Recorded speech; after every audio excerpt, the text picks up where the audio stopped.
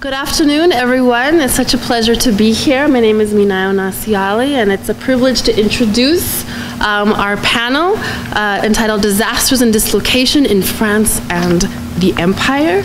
Our first paper today will be presented by Christopher Church. Christopher Church is an assistant professor in the Department of History here at the University of Nevada, Reno. He got his PhD at Berkeley, where I met you, Chris, many years ago. His PhD in Berkeley, 2004. Christopher is the recipient of many fellowships and awards, as well as the author of a number of publications. His book, Paradise Destroyed, Catastrophe and Citizenship in the French Caribbean, is out. Yes? Yeah. It is out. Congratulations with University of Nebraska Press.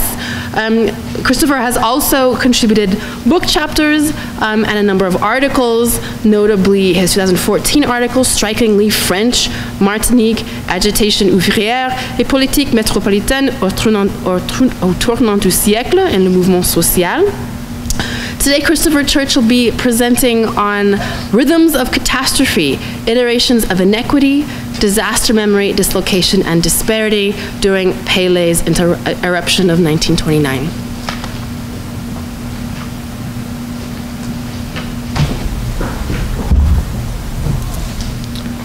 Hello, everyone, and thank you for being the intrepid souls who make it to the final panels at the end of a conference. Early on the morning of the 5th of January, 1930, Frank Perret disembarked his motorboat, collected his instruments, and hiked up the slopes of Mount Pelée, the largest mountain on the French Caribbean island of Martinique.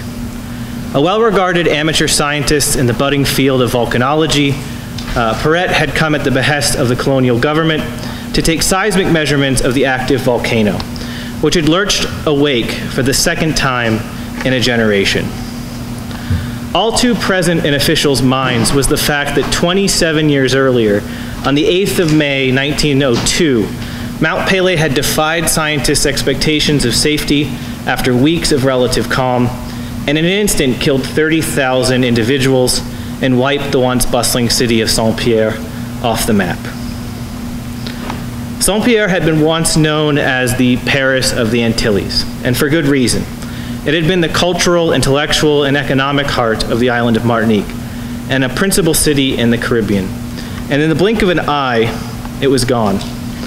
The grotesque nature of the eruption and the sheer magnitude of the loss of life cemented the 8th of May in the popular memory of Martinique, mainland France, and indeed the world. 2 days after the eruption, the local press described it as, quote, a dreadful catastrophe, whose aftermath had left Saint-Pierre in ashes, with its roof, quote, licked by flames and roads scattered with cadavers struck down by asphyxiating gases.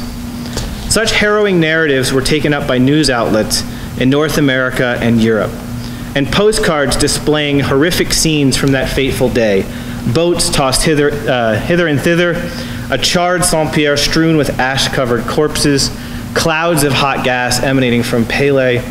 These circulated for decades throughout France, Great Britain, Germany, and the United States.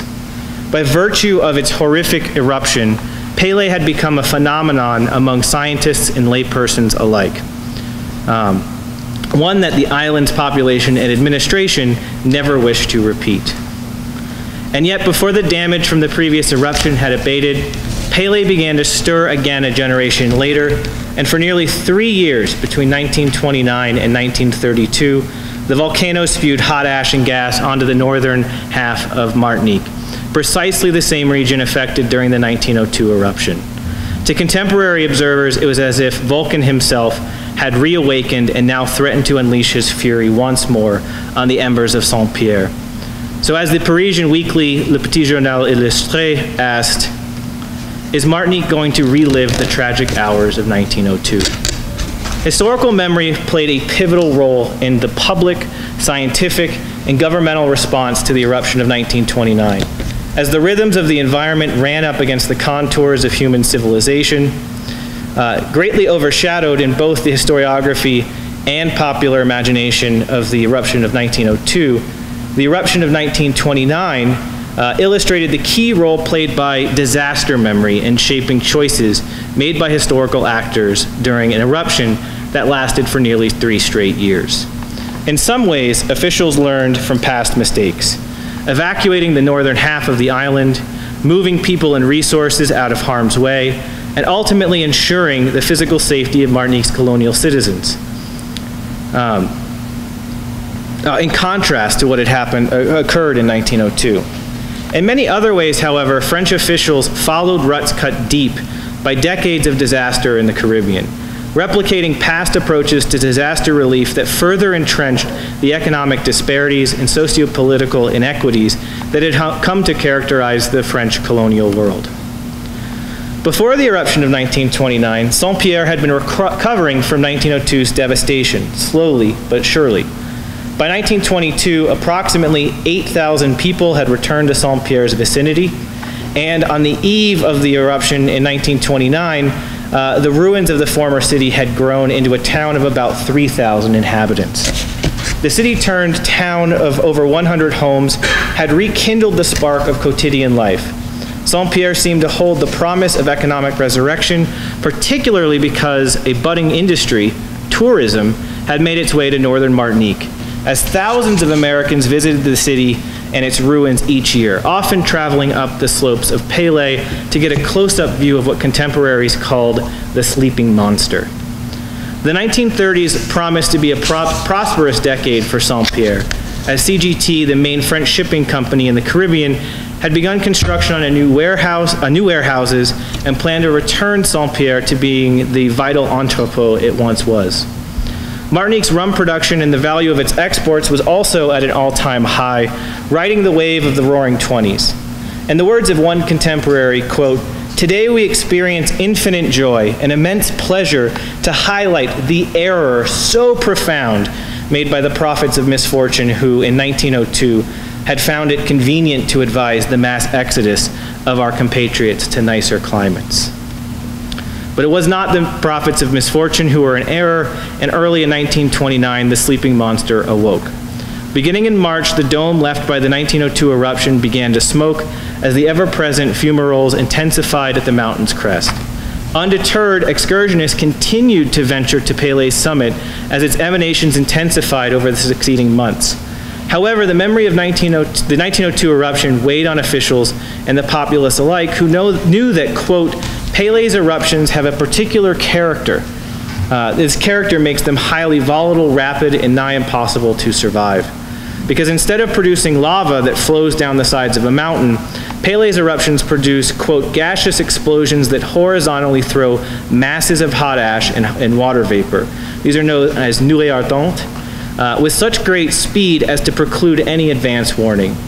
Officials in the scientific community warned that, quote, in the current state of science, it would not be possible to presage the moment when nuées ardentes would form, and the eruption would consequently turn deadly. When activity increased in September of 1929, it seemed that officials' worst fears might come to pass. On the eve of September 16th, a violent volcanic thrust punctuated the relative calm that had existed between March and September, leading to what the Colonial Inspector General described as a panic grounded in the remembrance of the past disaster. The now fully awakened volcano blew off its dome and began to erupt outright. These eruptions continued intermittently with variable frequency. When Pelé erupted for the 6th time in 2 weeks, producing flashes of light visible for miles, the island's population grew increasingly alarmed. According to Jean Romer, a meteorologist assigned to Martinique, the emotion was, quote, profound. We still remembered the terrible catastrophe which 27 years earlier had annihilated Saint-Pierre and took more than 30,000 victims. So those tourists, those excursionists who had been going up to the top of the mountain now had very concrete reasons to worry. In fact, one of the tourist shelters, known as l'Abri Moutet, a cement shelter named after the governor who lost his life in the previous eruption, having stayed in Saint-Pierre itself, had its roof pierced by about 50 hot stones that were thrown at very high speeds from the mountain's crater. This led to news reports in October that readily recalled the previous eruption, as some outlets hungrily ran full-feature articles with images of the city's previously grotesque destruction. One article featured the eyewitness testimony of a journalist who had been stationed in Saint-Pierre in May 1902, and who had warned how despite, quote, a radiant and absolutely clear sky, except directly above Mount Pelée, Martinique would become the theater of the disaster only 48 hours later. So with anxiety mounting, the article explained, quote, the tragic memory of 27 years ago understandably threw the population into alarm. Now, Pelé's resurging manifestations led officials to worry that a nuée ardente could be imminent, could be rolling down the mountain. So with maps illustrating the limits of the volcano's devastation in the 1902 eruption, the government evacuated Saint-Pierre and its environs. At the government's urging, locals were in fact quick to leave, bringing what they could carry and leaving the rest in order to avoid the fate of their friends and relatives just a generation before. As officials wrote, a large portion of the population remembered without doubt the terrible events of 1902, and this led to approximately 10,000 refugees evacuating the foothills and countryside around Pelée. Evacuees were sheltered in public buildings, namely schools and town halls, as well as refugee encampments across the island. About 7,700 went to these official refugee camps, with an additional 2,000 dispersed across the island to live with family and friends. According to officials, evacuations took place without incident, despite the population feeling, quote, very discouraged and anxious. Though the governor received praise for his measures protecting the population, locals saw the eruption as a great consternation, quote, consternation, and described the subsequent evacuation as, quote, the exodus of the population. The dislocation was immense, as this exodus had separated families from their homes and livelihoods. The once magnificent city, so hopeful just months earlier, attained, according to one observer, quote, the appearance of an abandoned necropolis. The cover of the October 27th edition of Le Petit Journal shows evacuating individuals carrying trunks and crates, loading wagons, and leading what livestock they could, with the fuming volcano in the distance. These individuals were crestfallen, and the artist's rendition clearly shows such a sentiment. By and large, the region had taken a fatal blow to its prestige, and many complained that their property, belongings, and livelihood in Saint-Pierre were now worthless. One such individual, a merchant in Saint-Pierre for 20 years and father of 6 children, complained that the fruits of his labor in Saint-Pierre, the sum total of all his hard work and investments, had drastically depreciated since the eruptions began. Similarly, arguing that the volcanic circumstances left him with, quote, heavy charges that he cannot repay, a plantation owner from Le Montrouge had to abandon his home and relocate to Guadeloupe, incurring transport costs and harvest losses in excess of 18,000 francs in the process. Many wealthy merchants and growers who had felt the economic squeeze as the eruption stretched on and commerce declined felt that the aid commission, formed as the evacuations began, had not provided, in their estimation, equitable recompense for their losses, seeing themselves, in the words of one person from Saint-Pierre, as, quote, the victims of injustice caused by the governmental aid commission, who had, according to their pleasure, given large amounts to some and negligible aid to others. In fact, some felt that the government had betrayed them, such as one municipal employee with 4 daughters who felt particularly wronged because he had been brave enough to return to his post after the Great Eruption in 1902. The economic consequences of the eruption were widely felt across the northern half of the island. Harvests of cane, citrus, and fruit orchards had been completely destroyed by volcanic ash, while livestock were either killed, fled, or had to be abandoned. This left the island's laboring class unemployed in the north and the labor market oversaturated in the south. Faced with mounting economic hardship, petitions for aid inundated the colonial government and recalled the devastation of Pelé's eruption 27 years earlier. Relief aid took the form of economic engineering, with officials looking to inject capital in such a way that would bolster the economy without draining the coffers. An equitable aid distribution had deep roots in the French Caribbean. Just decades earlier, during the hurricane of 1891, colonial investigators had carried on what they called a, quote, evaluative work that's not personal, but based on statistical givens, in order to determine that local damage estimates in their minds were grossly inflated. This so-called evaluative work also diverted the bulk of relief funds to the island's wealthiest planters. 10 years later, in the aftermath of the 1902 eruption, another aid commission had wished to avoid the indigence and laziness, and thus avoid indigence and laziness among the black laboring population, and thus limited direct aid to thousands of black men of working age, instead focusing on finding them employment. By contrast, the state had allocated a disproportionate amount of relief funds to students living in the metropole whose prominent families had died. The Aid Commission provided this disproportionate amount of assistance diverted from funds which could have gone to the truly indigent to, quote, assure these students a future and a career. So similarly, drawing on the, quote, objectivity that they believed statistics engendered, officials in 1929 relied on what they called a proportional and mathematical system of disaster relief. In reality, however, relief efforts following 1929 dramatically demonstrated the unease with which officials dealt with the island population, their fear of civil unrest, heightened by the island's burgeoning labor movement, their preference for aiding the upper crust of Martiniquais society, and the bureaucratic distrust between the national aid commissions and their local counterparts, which the state considered prone to corruption. All seekers of public aid had to prove that they were, quote, refugees coming from the volcanic zone without resources and incapable of working. Women, the elderly, those over 65, the sick, and the infirm received 5 francs per day during their time as refugees, while children under the age of 16 received 2 francs per day.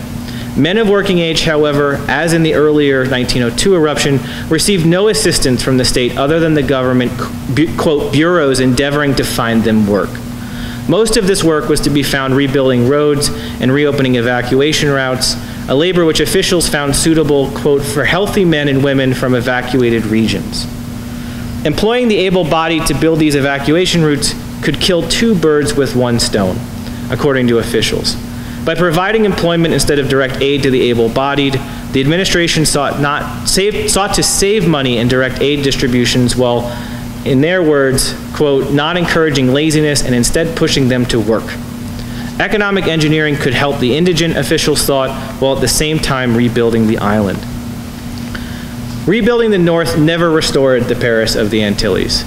Although locally elected officials had already been pushing to begin the rebuilding effort and had requested funds and permission to commence a number of public works by 1930, such requests were repeatedly denied. The volcanic zone was deemed to be too dangerous and the shelters deemed insufficient. With what was now seen as an established pattern of volcanic activity, colonial officials were loath to throw good money after bad. As the 1930s went on, officials restricted all nationally funded construction efforts to those buildings of an absolute public necessity, damaged or destroyed during the eruption of 1929, and they expressly forbade new construction projects. For officials, the reawakening of Pele made it clear that the island should relocate its center of industry to the south. As one colonial scientist presciently explained in the years before the eruption, quote, it is necessary not to concentrate all of Martinique's industrial and commercial activity at the foot of this famous volcano. It would be better to expand the port of Fort-de-France, making it a perfectly equipped modern port where all ships headed to the Pacific would dock. In the years following the eruption, relocation was all but assured, as the growth of Fort-de-France guaranteed the desolation of the foothills of Mount Pele for the next 3/4 of a century. Now, I'll close. Numerous books and articles in English as well as French have addressed the 1902 eruption, which takes its place prominently in present-day tourist brochures and travel guides. Remember, it was at the heart of the kind of burgeoning early tourism industry in Martinique itself.